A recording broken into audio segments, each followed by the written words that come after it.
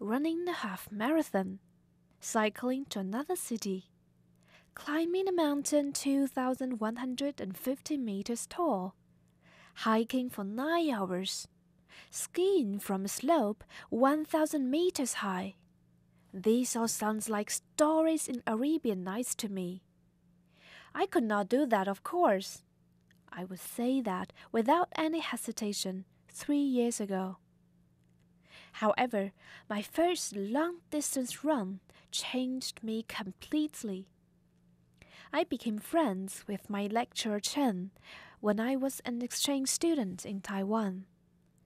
He was really keen on introducing every aspect of Taiwan to me, including the trend of running marathons.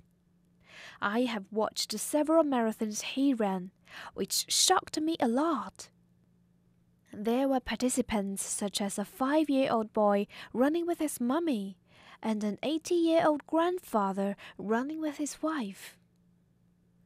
I don't want to be a bystander anymore, I thought secretly. I asked Chen when will be the next marathon. 5 days later, on Saturday, he said. I'm in.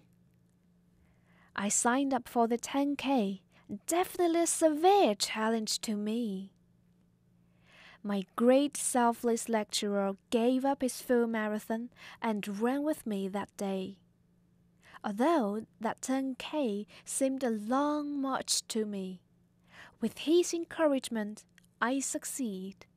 He might not know his sacrifice opened another door for me. Since then, I know that I have potential. I have nothing to scare me anymore. Running, cycling, climbing, hiking, skiing. Oh, what will be the next item to add in my list of stretch limits? I'm looking forward to it.